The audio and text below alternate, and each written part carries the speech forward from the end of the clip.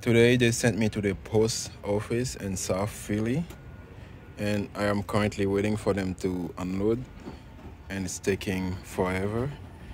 And about my previous video, when the truck wasn't able to start, I just kept trying.